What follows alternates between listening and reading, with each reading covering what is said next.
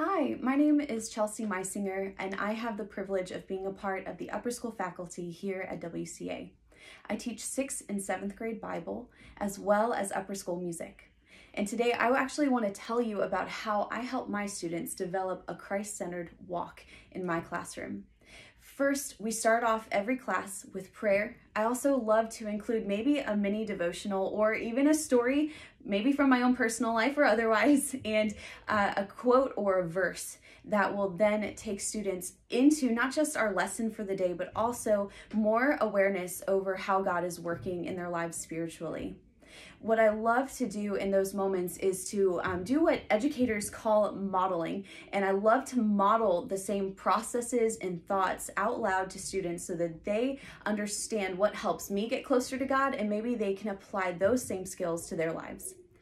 In my Bible classes, I have an incredible opportunity to teach those skills to my students, and I teach them ways that they can pray and things that they can remember in order to guide them through personal Bible study. So rather than them reading their Bible on their own just to finish, they read it to be changed and to respond to what God is saying to them. What an honor that is. It's incredible. Another thing that I love to do, all of our students are so spiritually diverse. They come in with loads of questions. And when it's about the Bible and what's in the Bible, I let the questions flow.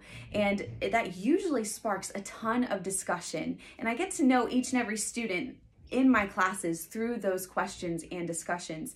Oftentimes, one student's question will spark 3 more around the room, and we have an incredible discussion time where we get to know each other and we get to know God.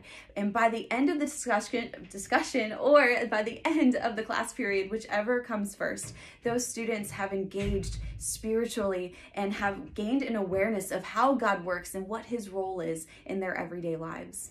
And so in my classroom, biblical integration needs to be a part of me as well as a part of the content. It can't be forced. It has to be natural, and it has to be genuine, and it also has to start with me.